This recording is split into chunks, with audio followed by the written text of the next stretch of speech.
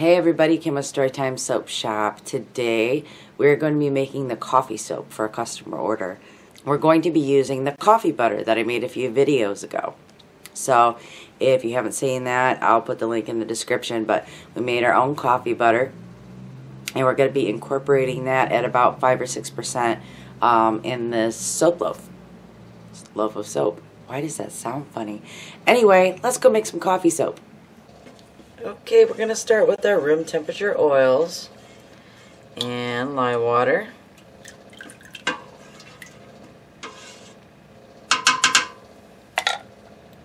Set that aside.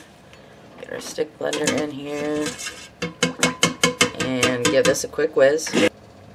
Alright, in this pitcher I have some titanium dioxide dissolved in some water.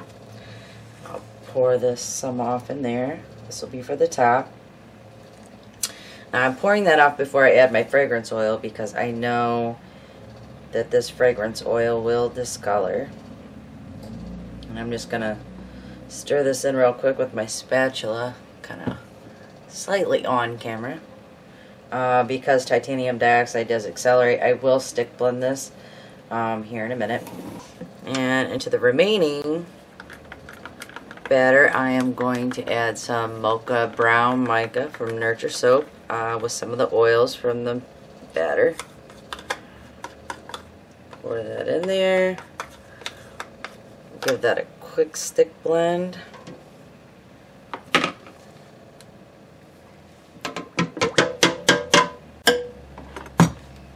Alright, oops, a little bit of that.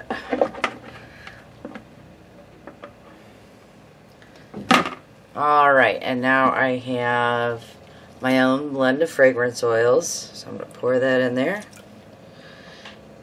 And I'm just going to blend that in by hand. Now I know that this is going to discolor because of some of the fragrance oils that I have in there.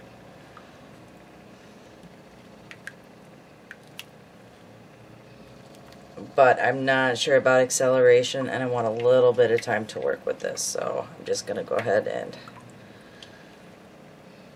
mix that in real well by hand. Scrape my sides down. Now, what I'm going to do is pour a little bit back in the pitcher that had our fragrance oils in it.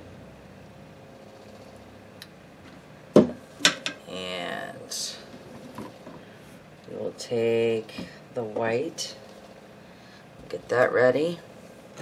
Now, if you remember from our video on making our coffee oil, I reserved some of the coffee grounds. So in this bottom,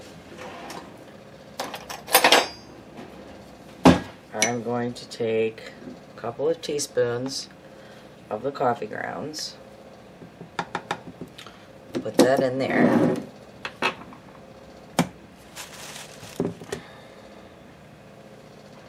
I'm also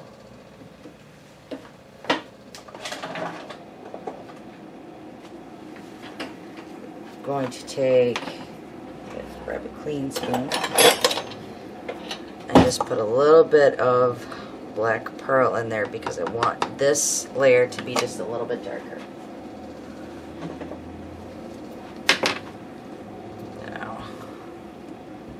Going to, let's just dump this back in here. Stick blend up my white, and I want to be quick about this because it does cause acceleration.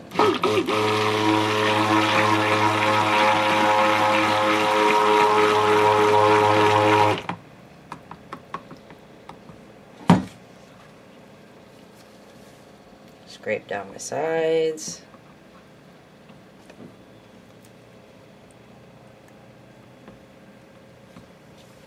And then I want to take and quickly stick blend this up.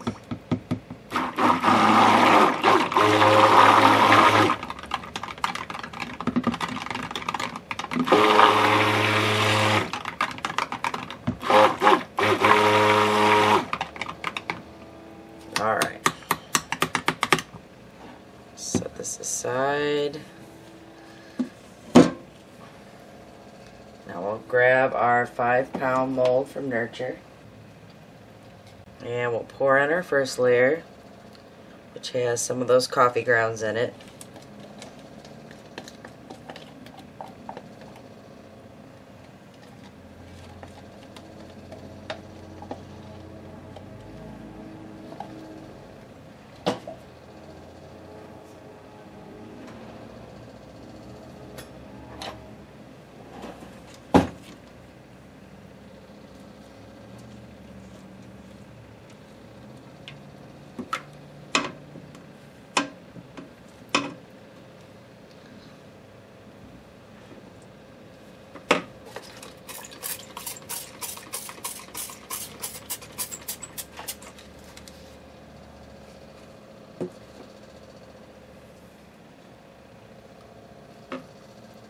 And we are going to continue to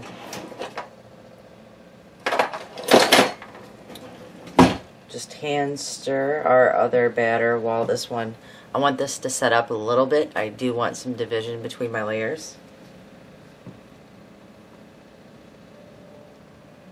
So the one I'm really worried about is the one with the titanium dioxide, because like I said, that does tend to accelerate or thicken your batter slightly.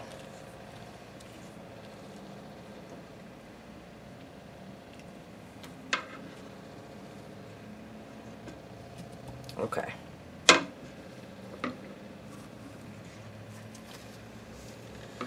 Now what I'm doing is using my spatula to help break surface tension, or to help keep from breaking surface tension.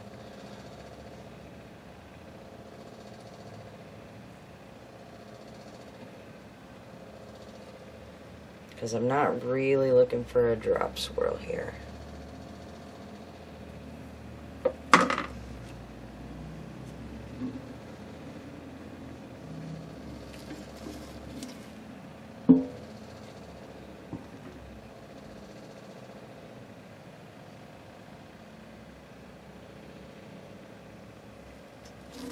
Alright, I'm going to scrape out my bucket because I'm not looking to make a design like this on top.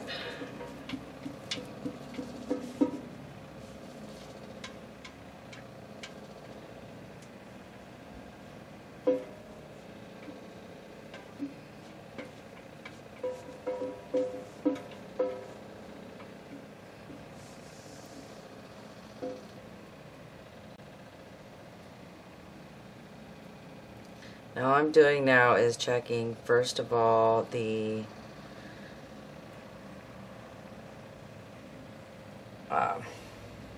how thick my white batter is. Okay, it's still good. It's still nice and runny. I'm going to give this a spritz with alcohol. And one of the reasons I'm doing that, now you'll see a lot of melt and pour people do that to keep the layers, make the layers stick together and to pop bubbles. But why I'm doing it is because the alcohol will evaporate really fast, taking the temperature of the batter down and giving me, I'm stuttering, it helps it set up just a little bit. Because again, I'm looking for division of layers.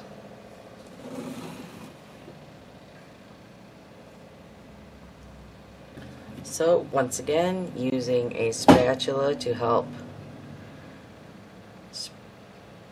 keep it nice and separate.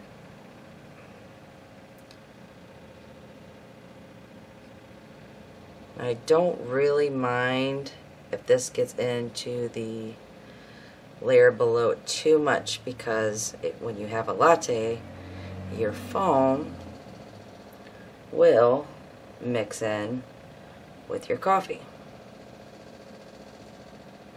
But I just didn't really want that defined drop swirl. A little bit of back and forth or up and down kind of wavy look is fine.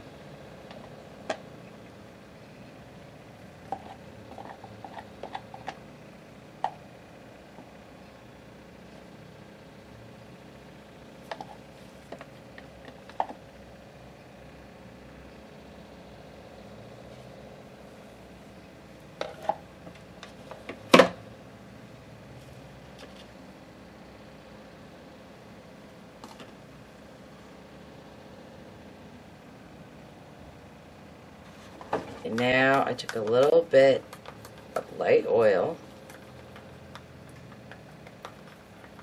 and some more of the mocha brown mica. I'm just mixing that together.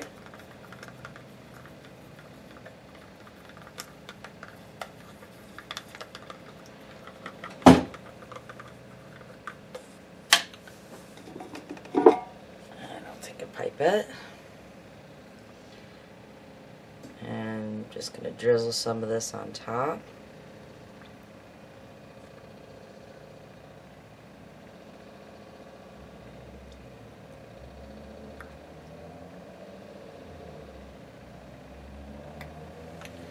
Then we will take a skewer and make a nice design on the top of the soap.